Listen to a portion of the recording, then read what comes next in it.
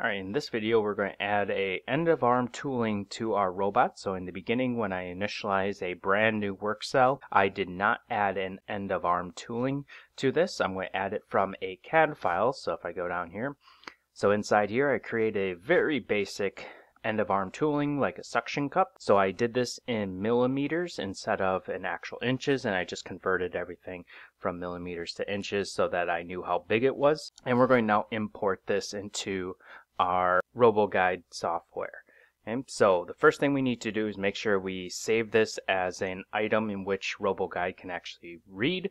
I like to save it as an object file, so I just go File, Save As, Save Copy As, and make sure I do it as a object file. So go down here, Object Files, and then I save it as that. I already have it saved, so I'm not going to resave it. I have it saved as suction. So I go inside here, and the first thing I like to do is change it so that my end of arm tooling is facing down, so 90 degrees.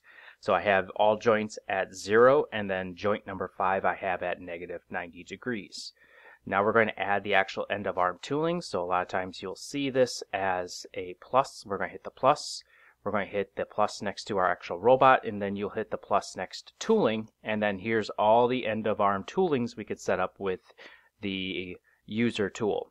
I'm going to right click on it, and I'm going to go end of arm tooling number 1 properties. And right here we're going to name it. So I'm going to call this suction. And here's the actual CAD file we're going to pull from. We're going to open up from a folder.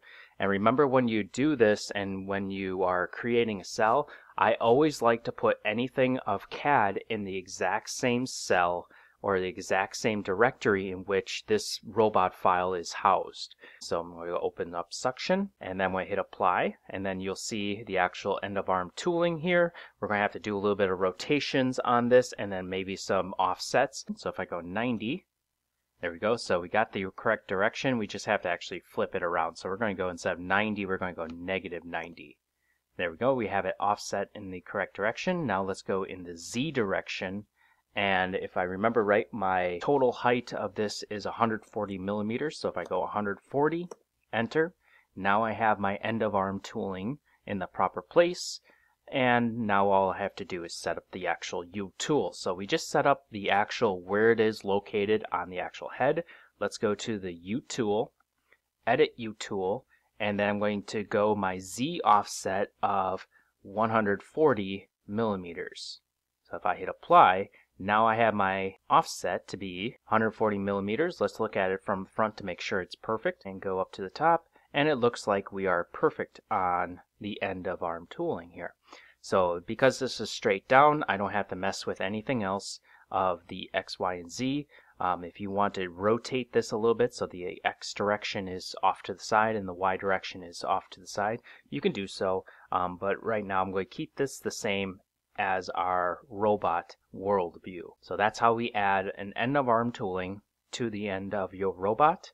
And it's the same way if you create a rectangular end of arm tooling, a multiple faceted end of arm tooling. It's basically the same steps. So just go in the general, change your direction, change your offsets. You can change the scaling. You can also actually add the mass. Let's add the mass to this as well. So I'm going to say it's about 0.2 of a kilogram. So it's not very heavy weight. So that will also get factored into how fast your robot will actually move when it comes to the payload.